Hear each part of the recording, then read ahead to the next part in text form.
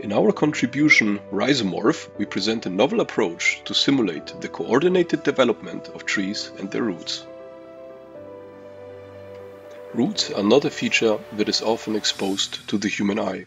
It can be surprising to see the development of the complex and intricate root system of an oak, pine, or a poplar tree for the first time.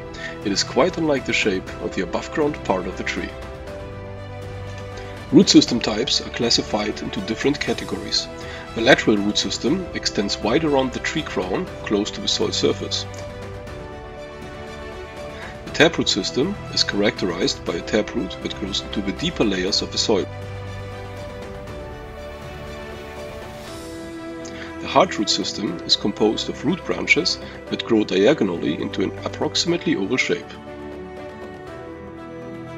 When viewed from the bottom up, differences of branch development between the hard, lateral, and taproot system become visible.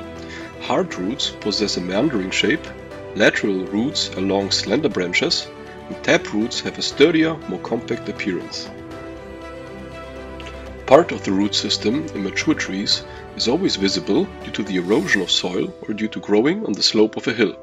The realistic rendering of exposed root branches is an important visual asset in outdoor scenes. Our soil model can represent soil types with different growth resistance properties for the roots as indicated by the colors of the layers. This allows our plant models to interact with the surrounding soil in various ways. In layered soils, where bottom layers have a high growth resistance, the branches will try to avoid growing into it, resulting in an asymmetric root shape. In soils of low growth resistance, an overly shaped and less dense root form emerges. In this example, the root branches of a tree grew around a region with high growth resistance.